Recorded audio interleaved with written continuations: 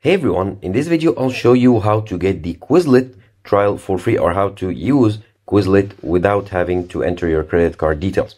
First of all, go to the Quizlet website, that's quizlet.com, and then instead of signing up for free, clicking on sign up for free, click on I am a teacher, and then click on sign up for free.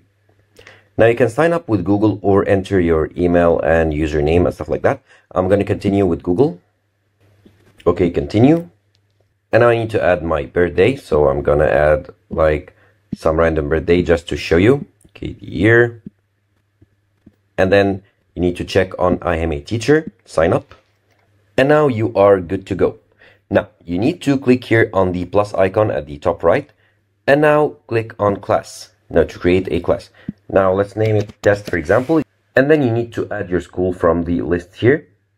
Okay, and now click on create class, and now you need to click on copy link here, and once you copy the link you need to send it to your students, and they'll be able to, with of course their own profile, not your own profile, they'll be able to open it and open the class, and they'll be able to get the quizzes and use it for free.